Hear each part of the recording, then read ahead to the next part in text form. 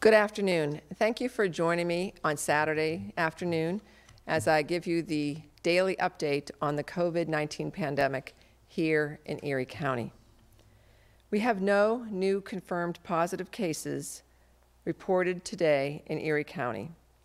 Contact tracing continues with our Erie County Department of Health personnel. As I mentioned yesterday, you can assume that travel or direct contact is associated in all of the cases that we have reported thus far, unless I inform you otherwise going forward. If you do not personally hear from a public health nurse, you are not a close contact of an individual who has been confirmed to have COVID-19, and therefore no further action is required. Our environmental task force continues to receive complaints and is making courtesy stops this weekend to help businesses remain and be in compliance. Through our stay-at-home order, we are keeping our community as safe as possible. Governor Wolf and Health Secretary Levine announced that they have expanded the stay-at-home order to Beaver, Center, and Washington counties. So there now is a total of 22 out of the 67 counties across the Commonwealth who are under a stay-at-home order. The numbers in the state have continued to climb, and we see our neighbors to the south seeing fairly large jumps in their numbers, and I'm just going to reiterate a few of those. We know that the state in total has seen well over, let me get to my numbers here, excuse me. The state alone, I'm going to have to come back to that, but Allegheny has 219 cases, and Butler County, between here and Allegheny, has 41 cases. Both of those counties have seen 2 deaths within their county. So, of course, this is continuing to rage across the Commonwealth, and we are doing everything we can in Erie County to keep our numbers low and keep you safe. So if you have any questions about the stay-at-home order, consider this. 80% of the people who will get COVID-19 won't even need extra care. They will be able to treat themselves in their home, but they are contagious during this time. 20% of those who will need medical care, but many of them will be discharged just after a couple of days. And then a small percentage of those may require intensive care that could take up to 2 weeks or more. And unfortunately, as we've seen, a few can result in the loss of life. Our community has a considerable number of residents who are considered at high risk. Our seniors, those who are over 65 years old, people who live in a nursing home or a long-term care facility, those residents with underlying medical conditions like COPD, lung disease, asthma, heart disease, cancer, immunocompromised, and so on. Our youngest residents, our newborns and our infants. And also at risk are people of any age with severe obesity, and that would be a body mass index greater than 40, or who have certain underlying medical conditions, particularly if not well controlled, such as diabetes, renal failure, or liver disease. So I want to thank all of the families in our region in Erie County who are doing and sacrificing what you must do to protect everyone else in our community. We understand how heartbreaking it is for our families who are separated from one another right now. We acknowledge how difficult it is for our elders who may be living in senior living facilities and nursing homes who are not allowed to have any visitors at this time. I want you to know that we see you and we hear you and we virtually embrace you. You are our pillars, and you also are, and I ask you, if you're not, to become our prayer warriors. This community needs your prayers. This Commonwealth needs your prayers, and this world needs your prayers. So I ask those of you who are feeling isolated and by yourself and wondering what you can do, prayer. Prayer is what I'm asking you to help us with. We in Erie County are simultaneously focusing on 3 priorities. Number 1, managing the stay-at-home order and contact tracing. Number 2, what we call flattening that curve, so we don't get the number of cases that other counties close to us and in our Commonwealth and around this nation are experiencing. And third, expanding our hospital capacity so that if and when we see a surge in our community, there are enough patient beds, equipment, and caregivers to take care of those who need it. If the first 2 priorities are successful, then the hospital capacity should be much more manageable with the preparations that each one of our facilities is making. We do not want our hospitals to become overwhelmed. We want to avoid what other counties in our country are facing. I will say it again, and I will reiterate what Governor Wolf said just the other day.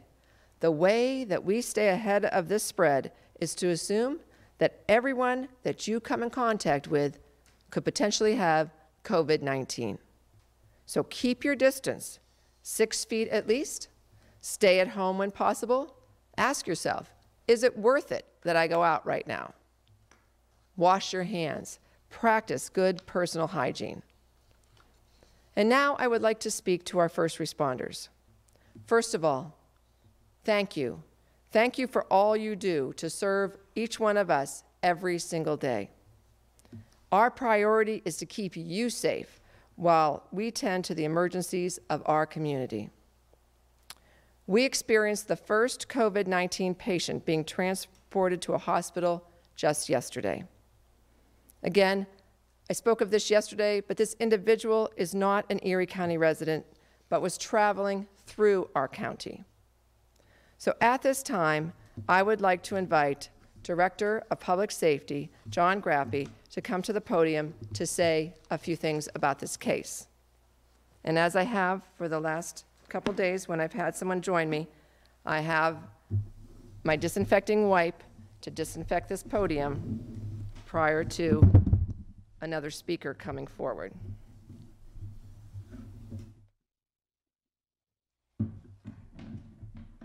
Director Grappe.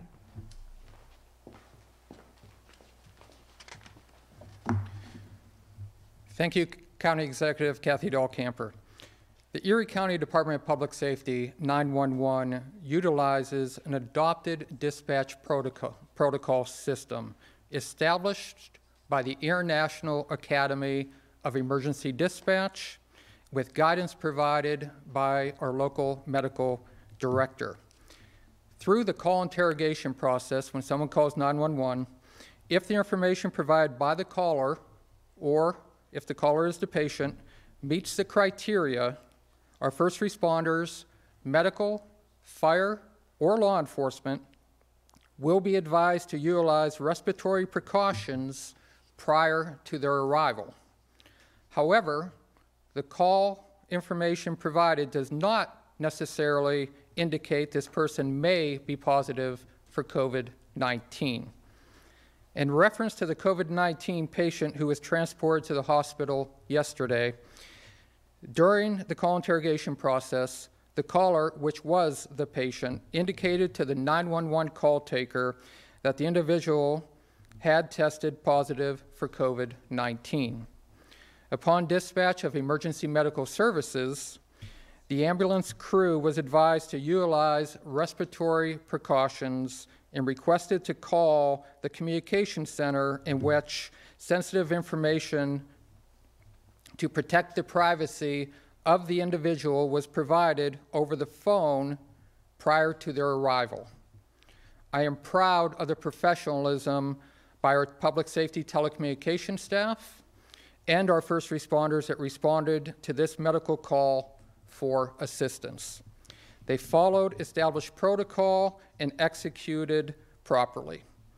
We understand and will continue to honor the request from our first responders for COVID-19 information to be relayed as available at the time of dispatch.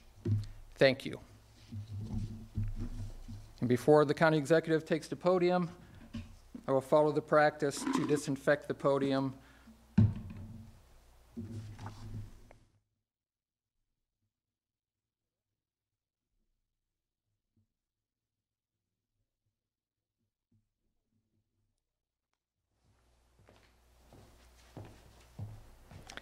Thank you, Director Grappi. And thank you again to everyone who is doing their part to help us stay ahead of the spread of COVID-19 here in Erie County. As a reminder, there are many resources and fact sheets available to you at eriecountypa.gov under our resources on the COVID-19 page. And again, there is a number, 451-6700, that you can call if you have symptoms and you don't know what to do, or if you have another concern that the Erie County Department of Health needs to be made aware of. So now I would like to put forward to our media the opportunity to ask questions. And today, I'm trying to rotate here. I will start with Talk Erie. So, Joel? Thank you, Kathy. Appreciate it very much. This question comes from a listener of Talk Erie Radio regarding they work at a life essential business, and he was wondering if you have thought about or been advised to start asking that employers of life essential businesses begin to start screening employees. He is feeling like people are coming to work sick. In fact, somebody had to be sent home, and they discovered that they indeed had strep throat. But people are coming to work sick, and should we start? And he's asking, should we start screening with like a digital thermometer type of thing, much like what is happening at a lot of other different places? So we believe that each business needs to look at their own operation and determine what they need to do to keep their employees safe, their employees' family, and eventually the community safe. A digital thermometer check prior to someone coming into work is a very good idea. If a business can get a hold of one of those and is willing to do that, I would encourage that. We also, through that 451-6700 number, offer assistance and guidance to any business that wants to know how they can do things better, or if they are doing things according to the proper procedures lined out by the CDC. And so I recommend that if a business is unsure, please reach out to us at the Erie County Department of Health. We're there to help you be compliant, and I know businesses want to be compliant. And that's a lot of what we've been doing this week, is working with our businesses to do that. But a digital thermometer check when people come in the door, especially if you have a large number of employees, is certainly a very good way to screen. Jet TV. Yeah, hi, Kathy. Samir, quick question. Do you have any updates regarding the patient transferred to St. Vincent or the quarantined group? I don't have any further updates than what I've been able to tell you yesterday. Erie News Now? Hi, Lisa here. You mentioned that part of the 3 steps you guys are taking in the county is expanding hospital capacity. Can you talk a little bit about how you guys are going through with that? I'm sorry, but I'm having trouble understanding your question. You mentioned that part of the 3 steps you're taking is expanding hospital capacity in the county. Can you talk a little bit about some of the steps you're taking to do that? We're having some audio difficulties, and I'm really not getting your full question. Hi, Kathy, this is Lisa Adams. That was Rachel Nemi. I could hear her question. Can you hear me better? I can hear you fine, Lisa. Yes. She was asking, you talked about expanding hospital capacity in the area, and could you elaborate a little bit more on what you're working on, any specific locations or facilities that might be used as hospital capacity if needed? So we have a whole logistics team that has been working with our local healthcare providers to make sure, first of all, we're looking at personal protection equipment, to make sure that the supplies are adequate for the employees that would work there. We are looking at contingency plans going forward on a whole number of fronts in terms of if we would have what they call a surge. Some of that may even be like, where do people go to be quarantined or isolated if they cannot do that at home? And so we're looking at a number of those factors. The hospitals themselves are really the ones who ultimately have to make the decisions as to where additional capacity would go if they need that. But we in Erie County Department of Public Safety is working through, particularly through our EMA division, is working directly with those hospitals to determine where that site or sites could be if need be. But those are not, nothing has been decided definitively on that at this point.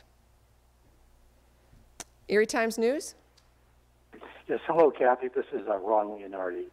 Kathy, last week, I think it was a week ago Saturday, you reported that 32 county residents had been tested for COVID-19 at that point. Have you received any updates on how many county residents have been tested to date? And if so, are you encouraged by or satisfied where those numbers stand? I do not have that number, Ron, in terms of how many have been tested at this point. We do know our numbers have been increasing greatly since both Allegheny Health Network and UPMC have gotten what they call their mobile testing sites up and running. And so we are seeing an uptick in those, and that is actually a good thing, because the more people we can test, the more we can try to isolate and people and quarantine others that they've had contact with. But I do not have those numbers from all of the entities that are testing. And you have to also realize there are some physicians who are testing simply out of their office and then sending those tests off to a private lab. And so we don't have the complete numbers when you look at all of the healthcare providers who could be testing. Talk Erie? Yes, thank you. I just wanted to describe my scenario last night of getting an amazing Alfie's pizza. Okay, so I have to enter the place to do the pickup, right? They're doing their part of socially distancing and so on. But I have to open the door. But the issue is that with the total lack of hand sanitizer available in this market and every other market in America, seemingly, I can't wash my hands. And so my question to you is, are we to the point that would you encourage, or is there CDC guidelines about wearing gloves, especially if you're going out to go get a pizza or what have you, or go to the grocery store? So there's a few things you can do. You can wear gloves, and not everyone would have access to those, but that's one way to protect yourself, and then throw those gloves away when you're done, getting back into your vehicle and going home. Another thing to do would be to find some way to have a barrier. That could be a paper towel that you could utilize from your car. You could grab it and you could use that to open the door, and as you go in and out, and then again throw that paper towel away rather than taking it back into your car or taking it home, or throw it away when you get home. So think about any way that you can have a barrier between your hands and a surface that might potentially have the virus on it. You can still, get out there and try to find where there is some kind of hand sanitizer. I know I was at a CVS today. I think they had some there. So you need to maybe just, when you're out, continue to look at the store. I don't want people going out searching every store, because I don't want people in and out of stores any more than they need to be. But if anyone knows of a source, maybe you want to call your friends and neighbors and say, I just saw that there was something available, and tell them where. Or if you're even going out there and you want to buy a few extra bottles and drop them off, particularly for that person who might live alone, or that person who doesn't have an opportunity to get out as much. So again, all of us, let's try to help each other and help our neighbors. But when you get home, no matter what, wash your hands really good for at least 20 seconds and use that soap and water. That works as well as hand sanitizer. And so you want to make sure that you do that as soon as you have the opportunity to wash your hands. Jet TV? Yeah. Hi, Kathy. So realistically, looking at how the Commonwealth's numbers continue to rise with positive cases of COVID-19, do we actually see the orders being lifted on April 6th with the stay-at-home order? Do you think that's when we're realistically going to start to go back to normal? So that's very difficult to answer because none of us know exactly where this is going. But as you mentioned, our state numbers are up to, I couldn't find this earlier in my papers, but they're up to 2,752, including the 8 here in Erie County. We saw almost a doubling in some of the counties overnight. I've talked to some of my counterparts in other counties who have many more cases, positive cases than we have. They're expecting to see a surge of some sort in the next week or so. So I think we have to continually look at where the numbers are and what's going on around us, and know that we're ahead of the game here because we've done so well in our social distancing and our stay-at-home order and getting that so early compared to so many other counties. So I'm hoping that we can head off the worst of what we're seeing in other places. But the 6th is a date that to me is just a date right now that we have put down, but it certainly is a date that could very easily be moved and very well likely may be moved to further in April. Really fast follow-up. So we've talked a lot about obviously other places anticipating a surge. I know you said the hospitals are kind of preparing here. So then do you think Erie County overall is prepared for a surge if we possibly did get one of COVID-19 positive cases? We are trying to be as prepared as we can. It depends on what happens here.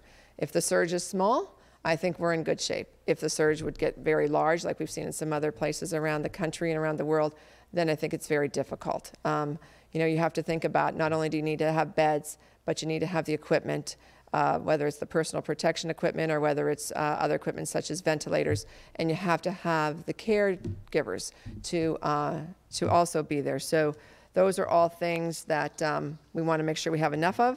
That's why it's important that people keep themselves distanced from others, so that if somebody is working in those life-saving situations, that they themselves can hopefully stay well. And so not only thinking about yourself getting it, but if you might be a carrier yourself, you might be giving it to one of our healthcare workers who needs to stay well. And so all of us, we need to work together to make sure we're taking care of our community. I'm going to ask Erie News Now, and then after Erie Times News, and then I'm going to come to a question that was asked from someone who called into the station here. So first, though, Erie News Now.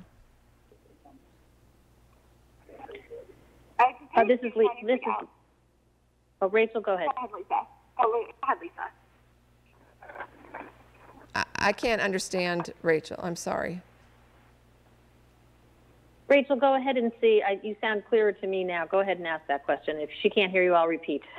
Compared to counties like Allegheny and Butler, why do you think here in Erie we're still seeing such a low number of cases? I think the question was with seeing the numbers in Allegheny and Butler, why do I think Erie County is low numbers? Is that correct, Lisa? Yes, that's correct. Okay. I think we are in lower numbers for a number of reasons. One, I have been preaching social distancing for a couple weeks now, and our community has responded. Number two, we put the stay-at-home order in way before any other county who had our kind of small numbers did. I spoke with my counterparts in Butler and Allegheny today. One other thing with Butler and 57 other counties across Pennsylvania is they don't have a health department. We have a health department with trained people out there working every day. These other counties can't even do contact tracing because they don't have the capacity. They don't do that kind of work. It's really up to the state to do that, and the state's trying to cover 57 counties, plus also the 10 counties who do have health departments in terms of giving us guidance. So we're in a much better place because of the investment in public health in our community here in Erie County, and I think that's actually one of the really big reasons why we are seeing lower numbers than many of our other counties that are similar size or smaller size than us. Now, Allegheny County, you have to remember they have a lot more people than we have, so obviously more difficult to sometimes contain the type of spread we're seeing because of the close proximity of people living in the same areas and just the number of people coming in and out of that community from other countries and other states. We have some of that, and again, we've addressed that a number of times in asking people who do come here, no matter where they come from outside Erie County, to quarantine themselves for 14 days. But I think all of those things that I've been asking everyone to do, and people in this community have really stepped up and done, that is huge in terms of helping us contain this virus in Erie County. Erie Times News? Yes, Kathy, can you talk about the what you're hearing, what you're seeing about just the impact in the last week of those drive-through testing COVID-19 sites? Well, I think the impact is that we're getting a lot more people tested. We're helping people understand if they have it or not, and of course that gives them peace of mind if they don't. And I believe there's been a lot of negatives. I don't know what those numbers are, but since we only have the 8 positives, then we know that we've got a lot of people who are negative. And so I think that is one of the impacts, is that we're able to find those people who are positive, get their contacts informed right away, get those people quarantined, get the person who's positive isolated, and stop that spread anywhere in our community as much as we can.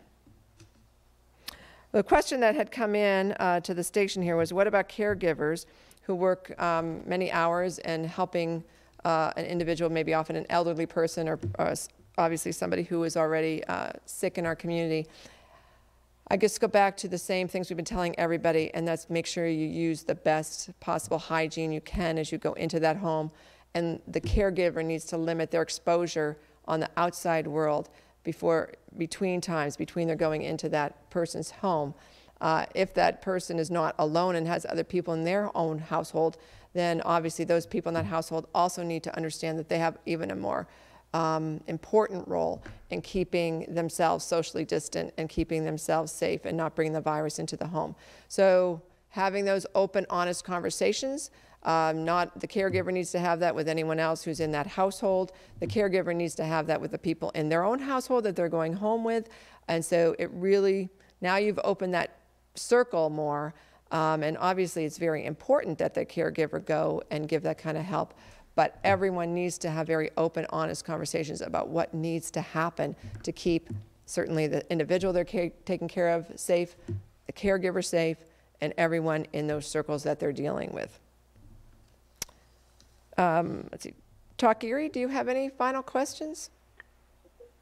Just one last question, Kathy. To follow up with Ron Leonardi's question about testing and negatives, I'm looking at the statewide website, 25,054 negatives. Isn't the Erie County negative number a critical data point that needs to get sent every day to the state?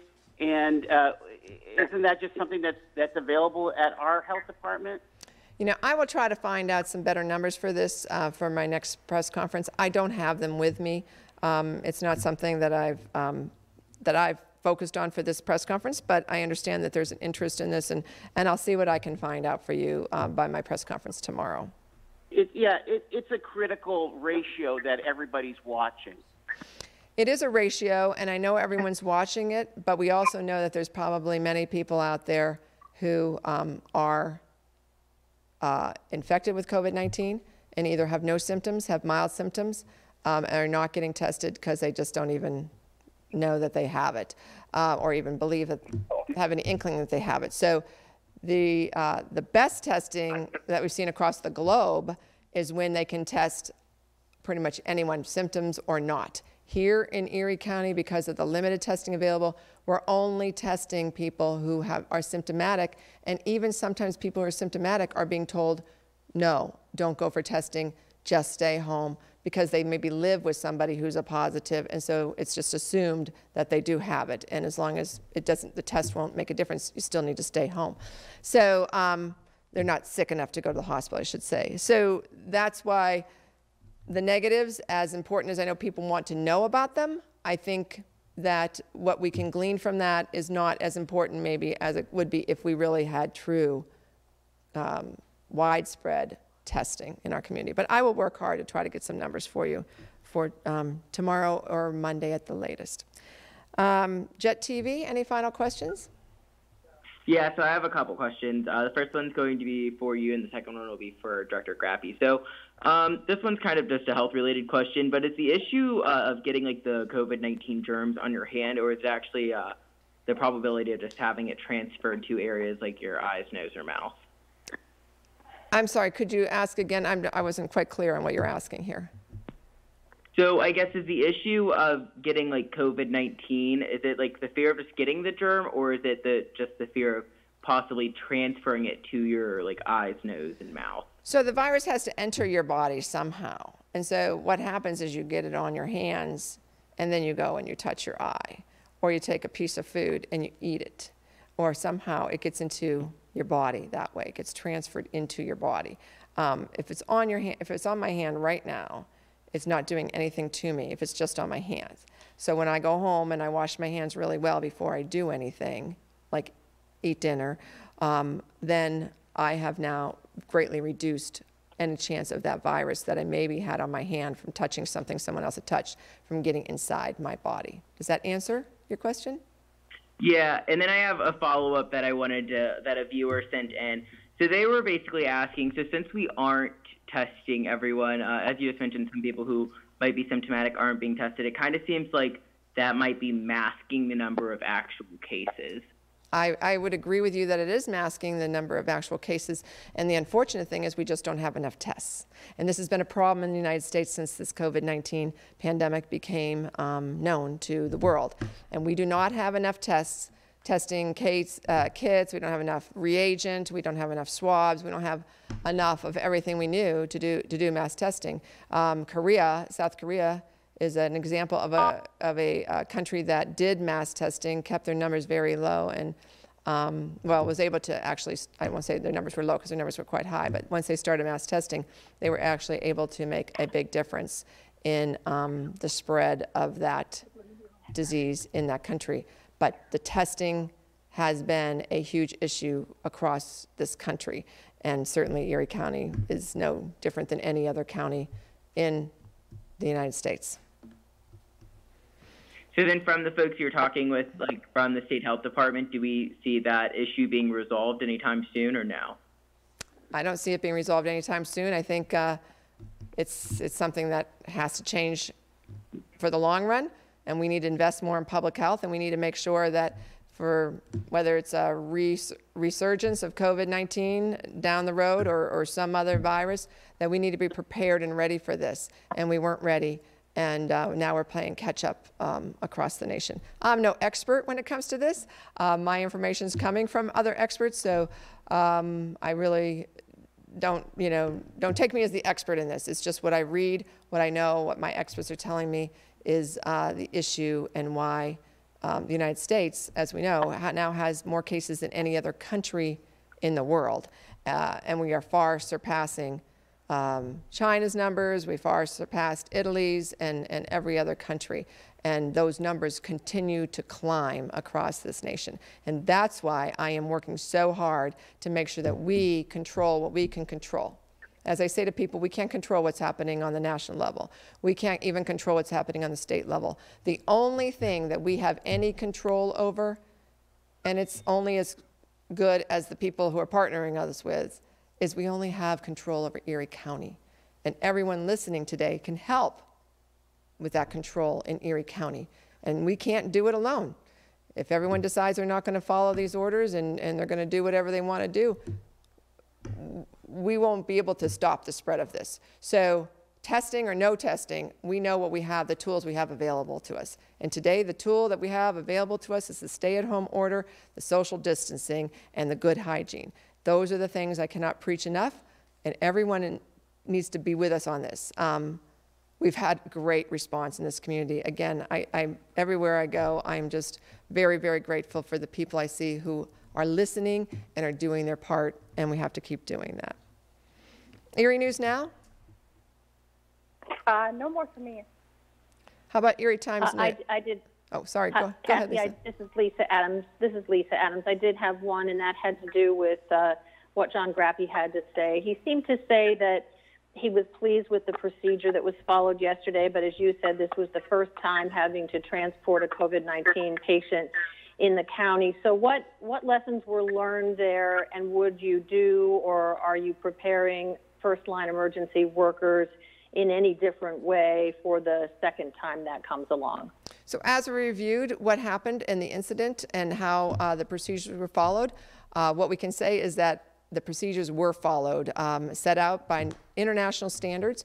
Our team at the 911 call center, as well as those who received that dispatch and went out on that call, Everyone followed the procedures that they should have been following, and so we feel very confident that the right things were done, and there will be no further changes to how we proceed, but we're always looking at how a call goes, making sure things were done correctly, and making sure they were done efficiently and as quick as possible. So I'm grateful. I'm grateful to my staff in the call center who are very professional and do their job very well.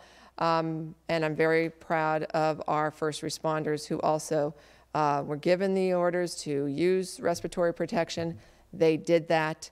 They kept themselves safe while they safely transported that patient to St. Vincent's Hospital. And Erie Times News, do you have any last questions? No further questions. Well, I want to thank you all again for joining me today. Thank you again to our residents out there who are doing so well. And I know this is not easy. I know that it's very difficult to be separated from your family, from your friends, from your neighbors. And just commend every one of you for what you're doing to help us. You are our partners in this, as is the media that is helping us get the message out every single day. So keep yourself safe. So stay home, stay safe, and stay calm. Thank you.